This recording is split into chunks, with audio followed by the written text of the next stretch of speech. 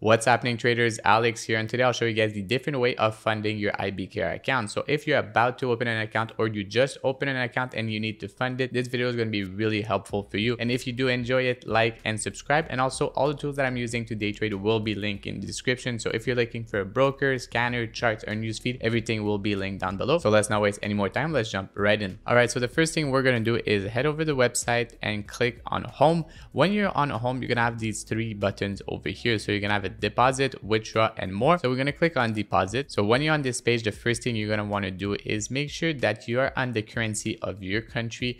If you're located in Canada, make sure you're in Canadian. If you're in the US, make sure you're in US, because it's going to change the funding method. So if we go to the first section, we have connect your bank via EFT. This is the setup that I'm currently using to fund my account or add funds if I need to.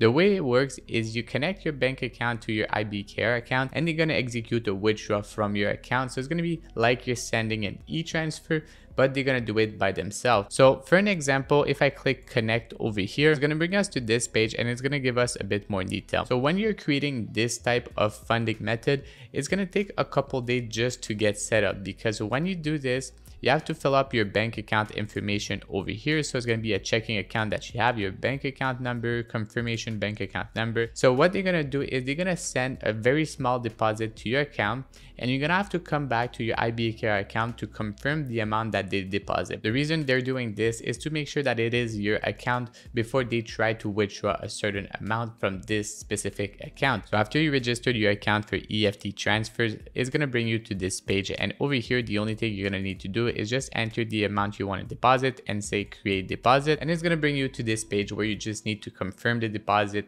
and it's going to be in your trading account within 4 to 5 business days. So this funding method takes a lot of time because you need to get it registered and after you create your deposit. So the whole process is going to take about 7 to 10 business days.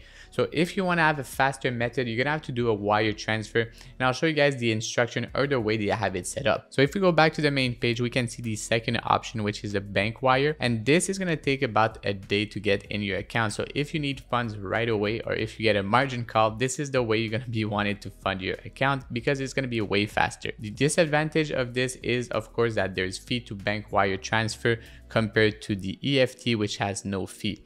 So over here, we can see that banks are only 1 day to get in your account. We're going to do get your instruction, and it's going to bring you to this page where you just need to register your bank. And after that, create a deposit and say get wire instruction. And it's going to create you a printable version of all the information you need to send the wire transfer. You can bring this sheet to your bank, or if you're able to do wire transfer directly from your account, all the account information for IBKR are going to be on this paper. The good thing is it notifies them of the amount you're sending with your account number, so they can match the two deposits together pretty quickly, and normally all your funds are going to be available right away to trade. So for myself, every time I did use a wire transfer, the funds were available to trade within 1 business day, which was really quick compared to the EFT deposit method. So it's all going to be about fees and time. If you're looking for cost-effective version, use EFT. If you need the funds right away and you don't mind the fee, use a bank wire transfer. It's going to be way faster. So I hope you enjoyed this video. If you did, like and subscribe. Let me know what you want to see next.